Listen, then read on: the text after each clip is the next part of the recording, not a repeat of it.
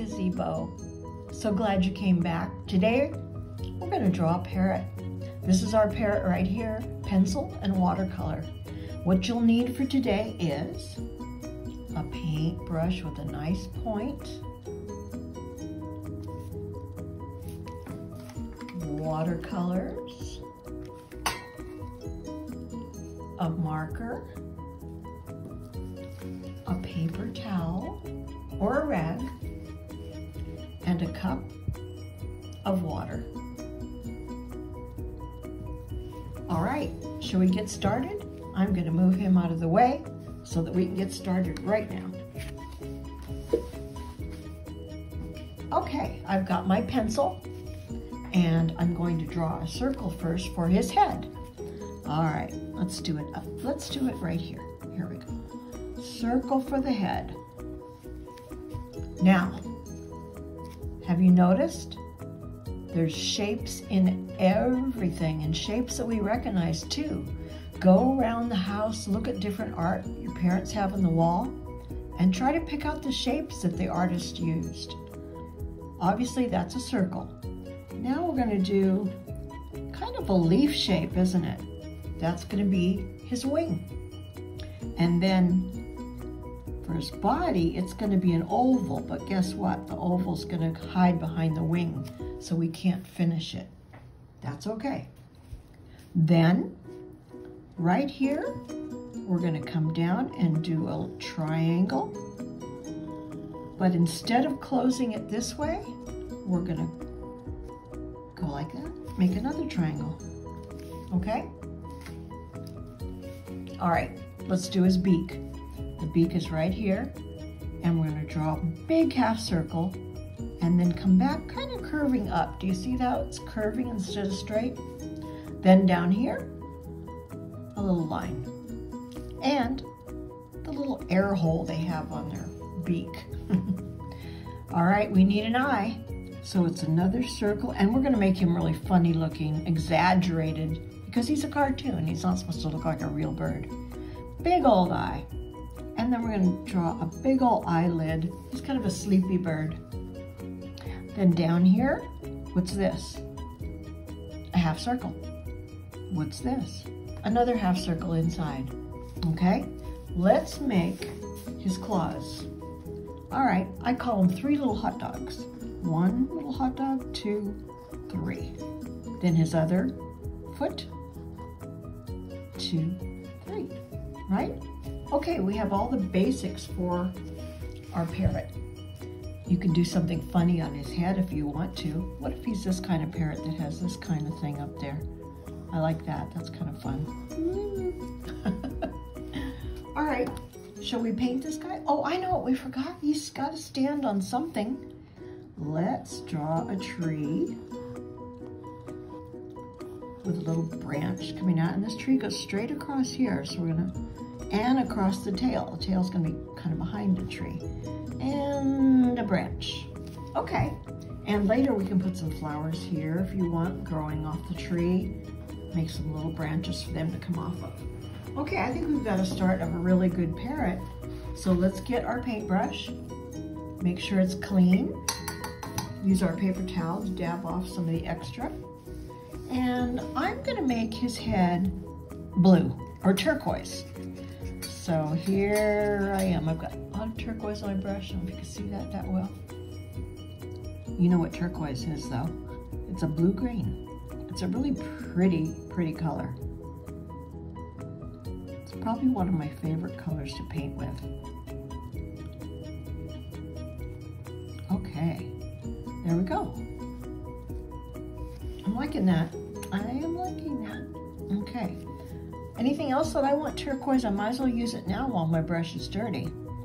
And there he is. I think I want his tail to be turquoise. And remember, it's behind the branch, so I'm not going to paint that part, because that part is going to be painted brown. Okay. Nice. Now I have to really clean that brush because it's got a dark turquoise on it. And I'm going to go into probably a lighter color. I think I want orange. I know I want orange on his chest. And I'm not going to get too close to that blue yet because I don't want it to get into my orange and make it kind of muddy looking. All right. How easy is this to make a parrot? Just something fun, right? Now I can go in there and touch that up. And if a little white is left, that's okay. All right, I'm going to clean my brush, and I want to go after a bright green. So let me get in this green and a little bit of the yellow to make it even brighter. You know, you can always mix your colors. Okay, here we go. Oh, I like this. Yeah. See, I'm staying in the lines, just like if you had a coloring book. You'd have to stay in the lines, right? So you made your own lines with this using a pencil and drawing your parrot first. Okay. I like where this is going. I think, what color do I want his eyelids? How about a red eyelid? Why not? It's our parrot. We can do anything we want, huh? There it is. I like to outline things first sometimes and then color it in. Oh, I like that. Let's make a yellow for under here. And let's be careful not to touch that white. We want that white to show. Now, his beak, we can make brown, gold. I have kind of a gold here that's kind of fun. I think I'll use that. See, it's yellow, but it's a little deeper. And then this part, make it even maybe a little darker, huh? You know what? We can still use this color for his little claws. All right, what's left? The tree. Let's use a dark brown, and we'll get in here. This should cover all the stuff we want to cover, see? Yeah, and these little branches. Oh yeah.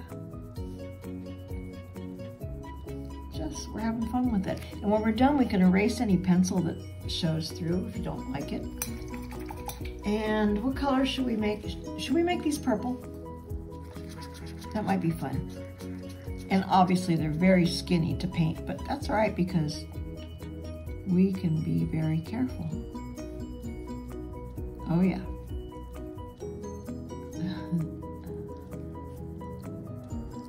It's a very fancy bird. Very fancy. I'm going to give it a little more right here. Okay, now let's get that marker and make his eye black in here. Now you've got a nice white line around that. I think all that's left now is some blossoms. What about pink blossoms? Let's do that. I think I have some pink here. I do. If you don't have pink, you could put a little bit of white in your red. Now, with blossoms, all you need to do is go dot, dot, dot, dot, dot, dot, dot, dot, dot. Dot, dot, dot, dot, dot, dot, dot. That's kind of nice, huh? A little more red, a little pink. And it gives the effect, see? I'm liking it. Now, if you want, your paint's dry, you can outline everything in black, but you don't have to. This is just another way to do it. Okay?